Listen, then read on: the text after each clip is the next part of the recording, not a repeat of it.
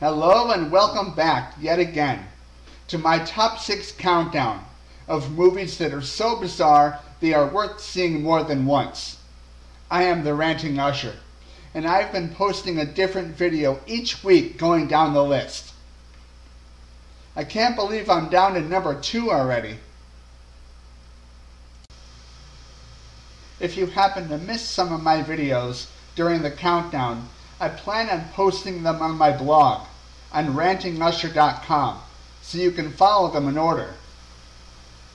With Shutter Island at number 6, Inception at number 5, 12 Monkeys at number 4, and Jacob's Ladder at number 3, the time has come for me to reveal the second movie on my list.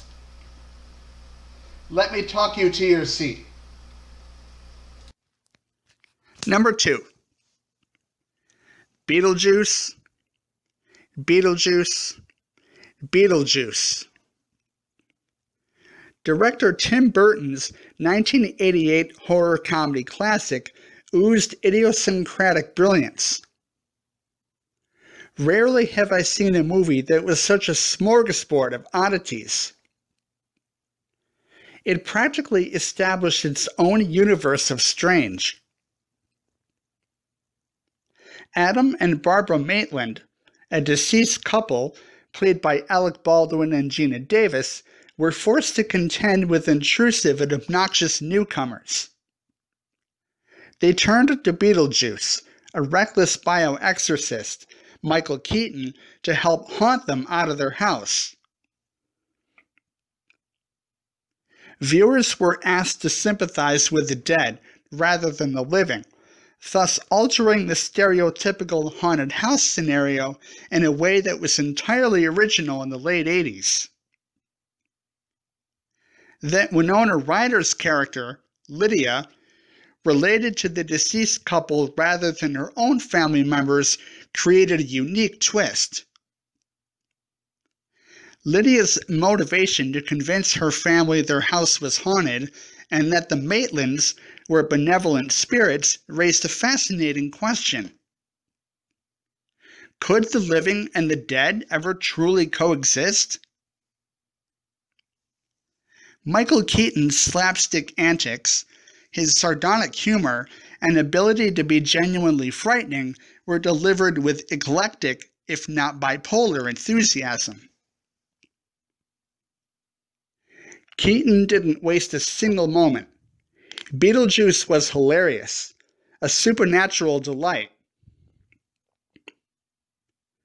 The afterlife and the macabre were depicted seriously in some parts and satirically in others. The film teased audiences. We had no idea what to expect. That's clever writing and clever directing. Beetlejuice dripped with pure substance and imagination, surreal special effects, an amusing tone, a compelling score composed by Danny Elfman, an original subject matter that defied stereotypes, and sheer acting talent.